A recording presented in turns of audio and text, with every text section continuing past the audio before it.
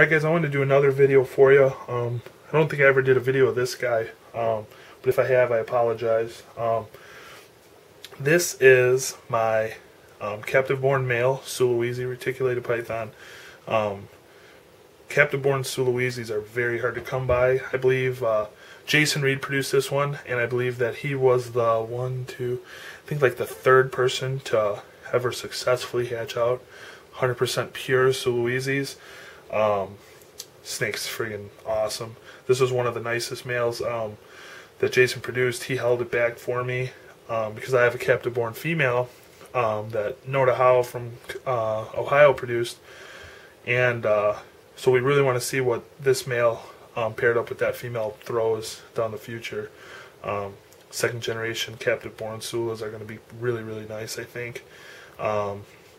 Nothing, locality-wise, nothing beats a Sulawesi. I think they're the most gorgeous snakes.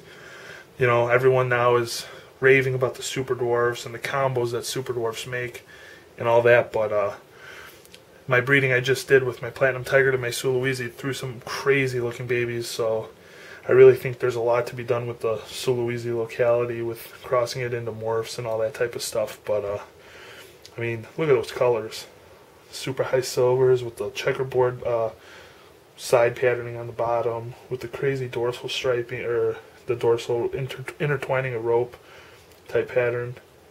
I don't know, they do it for me. I think they're awesome. But yeah, so like I said, I don't think I ever did a video of him, but I just wanted to do one while he was looking really, really nice. So yeah, so I hope you guys enjoyed it. I'm going to do more on him, so I'll be looking out for me to do a lot more Sulawesi stuff in the future. So alright guys, later.